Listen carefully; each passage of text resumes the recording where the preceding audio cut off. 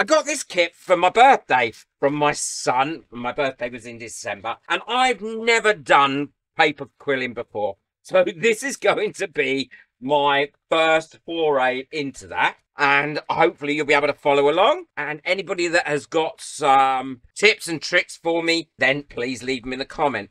I think this looks like patterns that I can use. I haven't read the instructions, but I really should. Whoops, ripped them already. Well, I have to say, there's loads of stuff in this. There's this, I'm assuming, I have no idea really what they're for. And this with a little corkboard, all different sorts of things. A comb, perhaps for my hair, some bookmarks, curling coach, paper, pins, patterns, and obviously this must be for glue. So let's get on with that. I'm going to read the instructions and then we can see how we're getting on. Well, the instructions that come with this are absolutely pointless. Most of them are displaying how to use items that don't come with the kit, and the other ones just really give no information. So they can go back in the box. What I'm going to do is, as I normally do, is learn as I go along. And perhaps watch a few Skillshare videos or some YouTube videos and see if I can work out what I'm going to do. What I have learned already is that you should pull the end off before you do anything of each one, because they glue up a lot easier. And then pop that in the quilling tool right to the end there. Start off your thing and then work on your finger, and you can roll that strip into... Oh, that's not very flat, is it? I mean, I'm sure I will get the hang of this. Roll it into, like that,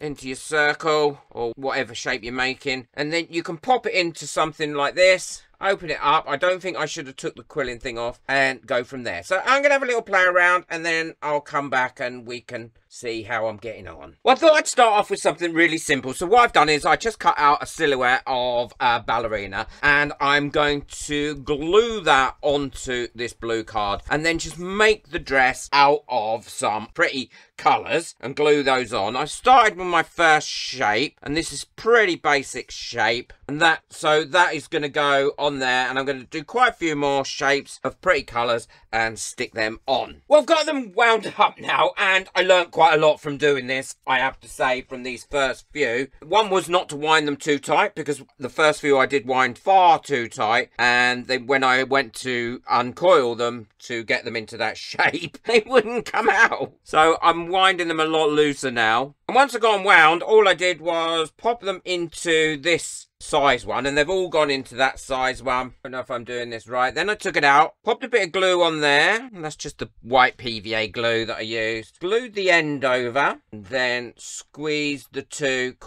ends so to make like little corners on them. And then I did that, and I'm quite pleased with how they've come out. So now I'm going to glue them onto this dress, and I'm going to start off with the darker colours. Again, using my PVA glue, and I'm going to try and follow shape of this skirt like that. Just going round, popping my PVA glue on there. I'm not sure if that's right either, but then there's no instructions, and so I'm doing it the best way I can, and then sticking them down like that. And I'm going to do a row of red, I think this is red, and then build up the colours as I go around, sticking them all down in the same way. And this, I think, is probably the simplest of all the shapes that you can make. And then we'll get on to some more, maybe advanced stuff, who knows. Woohoo! Well, I finished that now. I'm really pleased with it. It didn't take long at all, and it was actually really therapeutic, and I've turned it into a birthday card, which I think gives it a real different three-dimensional feel to it. So now what I'm going to do is something a little bit more advanced, and I'm going to try and decorate up this can. I'm going to paint it and put some of it on here. See if I can turn that into something nice. I'd like to think that this is a more advanced technique, but it isn't really much more advanced. This is actually a little bit more fiddly and complicated than I thought it was going to be, but I am thoroughly enjoying it, and what I am doing is I'm learning, and there are so many advanced techniques out there that I'm definitely going to carry on doing this, and I think it might feature in some of my other projects. So all I've done here is I've stuck 3 colours together, but half a strip of the black, and I'm going around and winding it all on, and then the black will take over for a few rounds, and then hopefully the yellow will come on as well. Now I'm not sure if the middle one is a blue or a purple, because I didn't check first, but it looks blue to me, so in my eyes it's blue. I've got that all the way around, and then all I'm doing is popping it into this shape here and letting that unwrap a little bit like that. Taking this little needle tool and bringing this down, using it to unwrap a few more bits. Trying to get it to look like the end of a peacock feather, to be honest. Now, I'm going to get better at this the more practice I do. But I'm all fingers and thumbs most of the time, so that I think that doesn't help. I'm bringing that centre colour down here a little bit. And what I'm going to do is glue that top in now. Now, I've seen on some of the tutorials how neat people do this and how wonderful a job they're doing.